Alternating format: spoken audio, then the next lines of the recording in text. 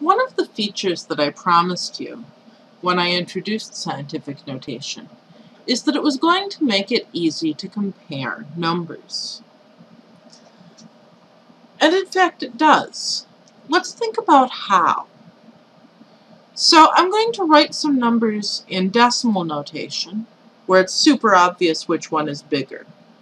And then I'm going to rewrite them in scientific notation, and we'll see how we can recognize that. So looking at these two numbers, 375 trillion versus 92,861,000, we can tell just by looking that the first number is bigger. All right, 375 trillion. I don't care how many millions you've got, right? Let's write those in scientific notation now and see if we can decide which one's bigger in scientific notation. So, most significant digit, least significant digit.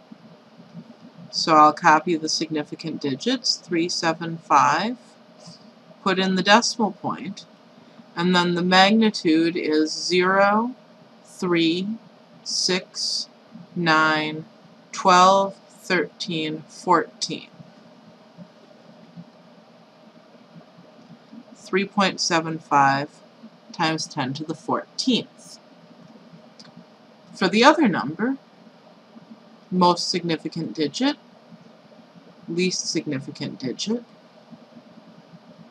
9.2861 times, then the magnitude is 0, 3, 6, 7, 10 to the 7th.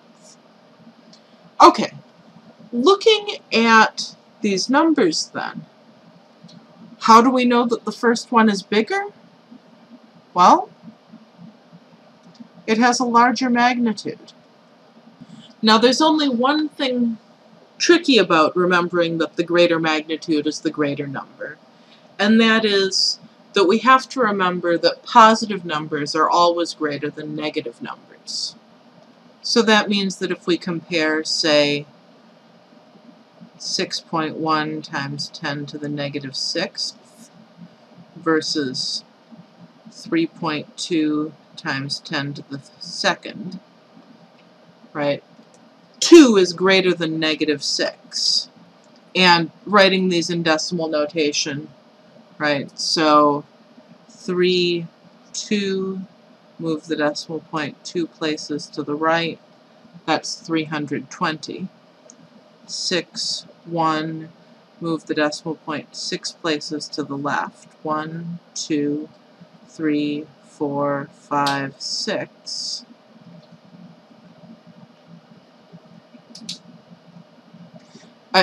It's pretty clear that this is the bigger number.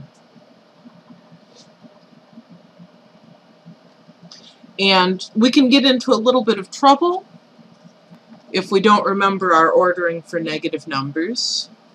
Right, if I had my 6.1 times 10 to the negative 6 again versus 7.3 times 10 to the negative 2, right? This stays the same in decimal notation.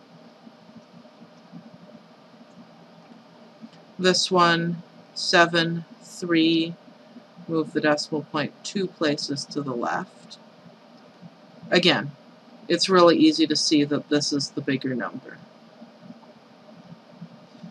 And negative 2 is still greater than negative 6. Okay, so, alright, what if comparing the magnitude doesn't help us? What if we have these two numbers?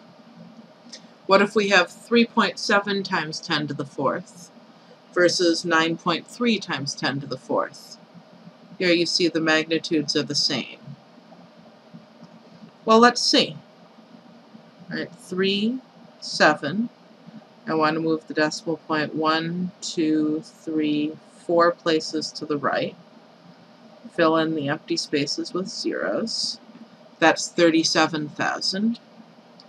9, 3, 1, 2, 3, 4 places to the right. That's 93,000. Which one's bigger? 93,000. In general, then, if the magnitudes are the same, then we should compare the significands. Notice, don't compare the significands if they have different magnitudes. With different magnitudes, it doesn't matter which significand is bigger. The magnitude tells you everything you need to know. But if the magnitudes are the same, then compare the significands to decide which one is greater.